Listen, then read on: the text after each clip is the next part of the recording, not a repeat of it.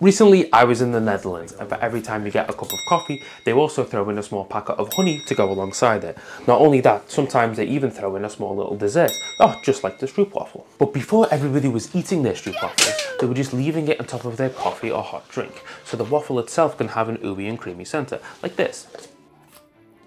Shit! The issue with this is that all the locals knew exactly how long to leave a Stroopwafel on top of their hot drink, but I just got to the Netherlands, so I don't know how long we're supposed to leave this on for. Is it 10 seconds? Is it 2 minutes? Do you just leave it on for an hour? How am I supposed to know without trial and error? I don't want to look like a tourist, even though I kind of do with my little bum bag. Like you a tourist? But why would anyone care? It's a problem that affects 0.22% of the global population. It's not even that, it's just the tourists that visit the Netherlands that find this an issue.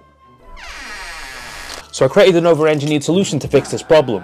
How to make a Stroopwafel warming detection system? Is that literally what I'm making? This solution, through data gathering and programming, will work out how long you should leave your Stroopwafel on top of your coffee for. Looking through my little code box, I did find an ESP32 board, which is actually cheaper, faster, and actually has Wi-Fi, unlike an Arduino Uno board. But sadly, this needs soldering, which I don't have, so I'm gonna have to go and buy an Arduino Uno instead. Thankfully, I have Amazon Prime, so I bought an Arduino Uno or this fake clone for 13 quid, which is mad because these are normally going for like a £5. Stupid Jeff Bezos. I can't believe I'm giving this guy money, man, honestly. This is our little fake Arduino board and also our little USB-B that we'll be using alongside it. Now that the microcontroller is set up, I'll be running some code to detect the movement of the steam and the Stroopwafel over time. At the same time, a DHT11 sensor will be recording the temperature changes. Through, let's just say, some test tasting, don't worry, it's a bloody tough job, I'll be finding the perfect balance of temperature and how much the Stroopwafel bends. This will help you determine the ideal heating time for you based on the preferences of an idiot. You might be wondering how I'm going to detect movement of a fucking biscuit. Well, I'll be using the webcam of my MacBook Pro to do so.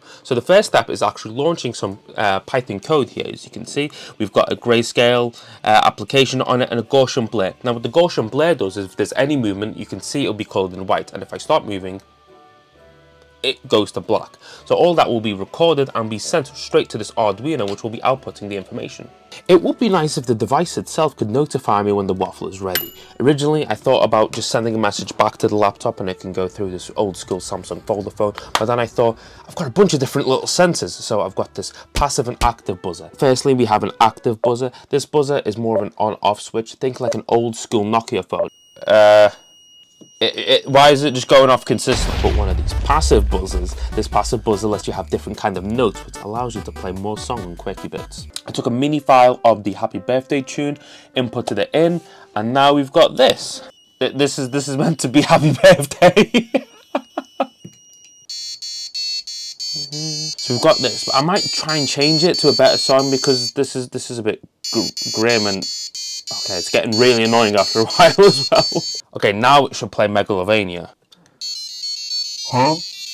I've made note changes slightly more apparent and slowed it down, so hopefully we get the Tetris sound now.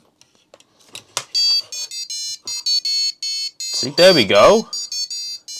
It's okay, it's like 8 out of 10 almost there, but just trust me, I tried so hard trying to get this to work, and this has got nothing to do with the bloody Stroopwafel now. Stop for 1 second.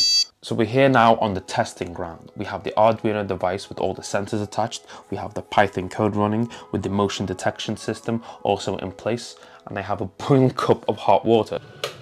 So I'm gonna have to be pretty careful. With the initial tests, we're gonna be using this coaster as my pretend Stroopwafel. Sadly, I can't eat this because it's made out of wood. So I'm gonna plop this on here. I'm gonna move this down over here, and we've got the temperature sensor, which has this reading right here. We're looking at the rate of change, which is more important than anything else at the moment, because for some reason this temperature sensor is reading that the current temperature is 348 degrees, which I would be boiling or at least on fire, so yeah, that's not the right reading. So I did some additional tests with other liquids as well, which basically meant I just stood by the kettle for an hour. Over time, the waffle was getting gooier, with the exterior starting to heat up, similar to a freshly cooked one, which cost around the same price as this entire stack. Wow, look how much food you can get. However, this does have diminishing returns. When I tested this, it did have a cutoff when it was too floppy and barely edible from it just sloshing around. Eventually, I knew the exact field that linked between a 10 out of 10 waffle, so I just started bending it like a weirdo. Even though eating that many Stroopwafels sounds nice in practice, having your dinner be 6 tea cake desserts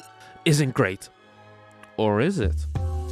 No, it's not. I felt really weird afterwards. After inputting all the values into Excel, I realized that I could have just written a piece of code to automatically save all these values. Fuck! 30 minutes of data entry later, we had all the test results. Now all we need to use is a linear regression model, a formula that associates the cooking time with the doneness, is that weird, of the waffle. The model would then create a line of best fit. According to the model, the time at which the waffle reaches a 10 out of 10 of doneness is approximately 99 seconds, or 1.65 minutes. Disclaimer though, the time range can depend on the beverage of choice as well. For example, I prepare a hot Americano, which is naturally hotter since that's just coffee and boiling water, compared to a hot chocolate, which has milk in it.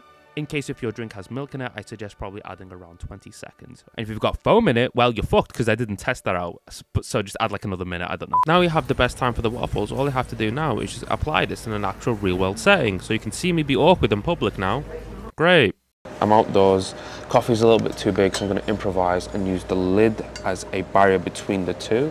I've set up the webcam here, got the temperature sensor, which will be going on top of there. If you can balance that, all we have to do is just plug this in, and then the whole system's going.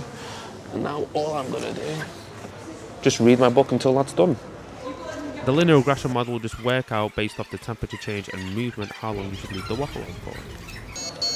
Oh, oops. That's fucking loud. Okay, guess the waffle is ready to eat, so. So that's the kind of consistency you want. A little bit of bite, but also soft on the inside. And my coffee is ready, which is good. See, now it's triggered. Now I don't even have to worry about if the Stroopwafel is going to bend. It's got the right amount of consistency, the right amount of goo. I can read the book while I'm doing it. It's perfect. It's great. It's still saying movement detected. The bloody waffle's gone. Let's see. I think it's detecting people moving around me, I think, I'll be honest. And it's actually really easy to pack it up. All you need to do is disable the Arduino from the USB hub so it can work on the MacBook Pro. Pack up the Arduinos with all the sensors carefully, pack the USB hub, and then the laptop itself. Great, and it's raining. This thing's not waterproof, so we're going to have to go inside for our next coffee test. Currently I'm testing out the movement detection system. Now I am in a cafe, but this one is a little bit less busy than the original one. You can see it's just me behind me, to be honest. So yeah, it's just not that much movement. It's just me, and I can just put the latte in front of it here.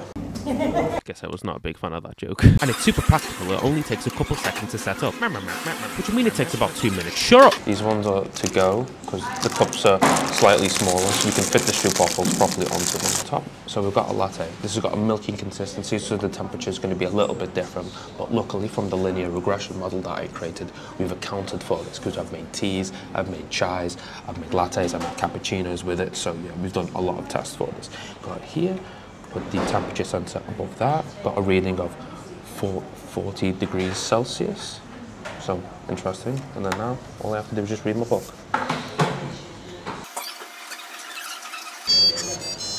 Okay, that was really loud. Oh my god. Okay, so my waffle, it's been 2 minutes. It's nice. It's got a little bit of a bend. It's nicely caramelized. Took a little bit longer. I'm going to say it was around 2 minutes and 30 seconds, but it will be on screen, and comparatively to the other one, which was just boiling water. I like mine a little bit more flimsy and the caramel to be a little bit more gooed in. Now with this, you do get a softer bottom side, but the top side is still a little bit crispy if you can get that perfect seal on it. So I think it's a catch-22, depends what you prefer. In my opinion, if you like more of a gooey consistency, I would say leave it on for a little bit longer. For a latte, maybe like 2 minutes and 30 seconds it was. Right. Dipping this in. Very good. Maybe for my next project I won't have a loud buzzer alongside it because when you plug it back in, for some reason the Arduino just triggers the audio again. Okay, that is very loud. I did not get how loud. Why is it just triggering off by randomly? Fucking hell. The system can also work in the back of a car. All you have to do is just flick the top lid of your drink and put your Stroopwafel on top and carefully balance the hot drink on top of your lap. And then the webcam can pick it up Then all you have to do is put the temperature sensor, and then now all we do is just wait, and then the system will let me know. Make sure everything's balanced, because I really don't want this hot drink to be spilling on me, and sometimes my legs are wobbling. Oh, it's ready. Oh, perfect.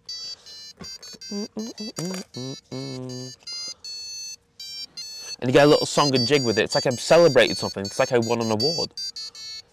So in total, if you have a waffle, it will take around 99 seconds for a boiling cup without a milk base, or that's 1 minute and 39 seconds. For a drink with milk in it, I'd say an additional 14 seconds, so the total is 1 minute and 53 seconds. And for a drink with foam in it, I guess add 25 seconds, I don't know. Now, don't ask me about combining this with a bubble tea or yerba mate, because I'll have no clue. I'm just kidding. I actually had the yerba mate with this, and it took around 1 minute and 43 seconds. But I'll be honest, I'll hold my hands up. The yerba mate and Stroopwafel combination does not mix well. I suggest having it with a coffee, to be honest, because it doesn't even go that well with the tea. If you enjoyed the video, you can give it a little cheeky like and subscribe, because this took actually a fair bit more effort than I originally thought. And you can watch one of the random videos that YouTube suggests around my head now. Also, let me know what you would pair with the Stroopwafel, because I've had too many of these and I'm sick of them.